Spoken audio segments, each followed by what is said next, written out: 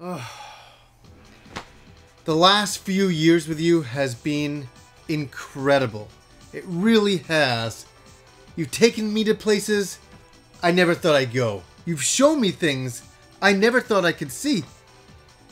It's a little awkward, you know? It really is. I'm married and everything, but the relationship that we've had together has been incredible. And I want to thank you for that. I really did. But I kind of wanted to tell you about something else. It's a little bit awkward. Besides you and my wife, there was another that I did love.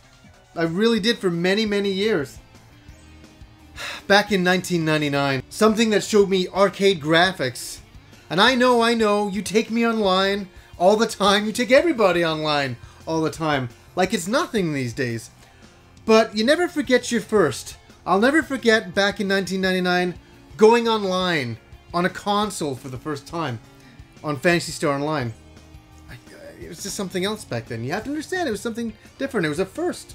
Never experienced that before. Arcade graphics at home.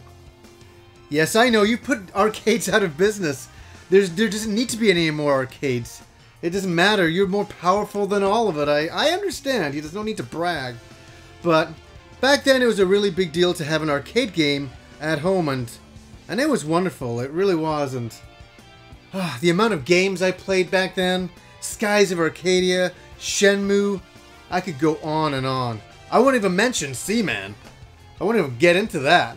That was another incredible experience.